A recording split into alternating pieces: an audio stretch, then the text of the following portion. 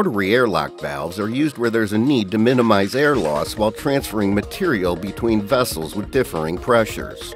The rotary valve has four main components: the housing, the head plates, the rotor, and the drive arrangement.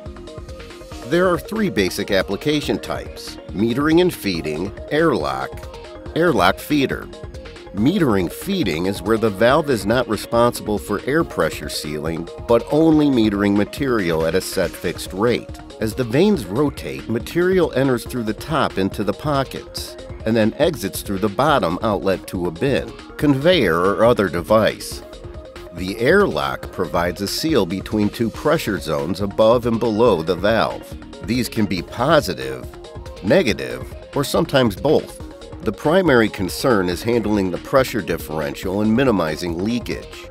There are two types of valve leakage. The first is clearance leakage, which occurs around the perimeter of the valve. The second is displacement leakage, which is the air that is trapped in the empty rotor pockets. Clearance leakage plus displacement leakage equals total leakage. Some of the ways to minimize valve leakage includes: increase the number of vanes on the rotor from 6 to 8 or even 10. Install contact-type seal strips like polyurethane, neoprene, or Teflon. Provide tighter rotor vane clearance. The airlock feeder combines the functionality of a metering feeder and an airlock.